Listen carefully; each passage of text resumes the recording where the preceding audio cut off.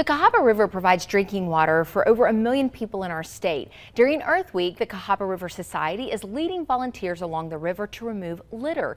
Russell Jones has more on how you can be part of the cleanup.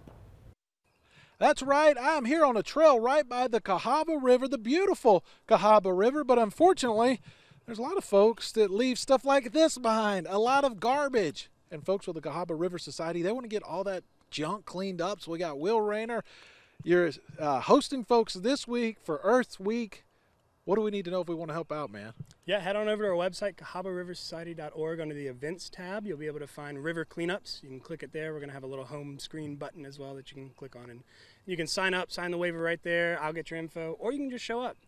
We've got information about where to meet, what times, all that stuff, all over Facebook, Instagram, on our website. So come on out and meet us. Now, this is just a small, tiny fraction of what I gathered in about 20-30 seconds. There's a lot of garbage up and down this river. Yeah, definitely. Our goal this week is 20,000 pounds. Sorry, 2,000 pounds. 20 would be really, really great. Yeah. We're well on the way. Monday we got 400 pounds out. Yesterday we probably got 600 or 700. I haven't totaled those numbers yet, but we're on the way. So we definitely need your help out here. If you want to help, you can.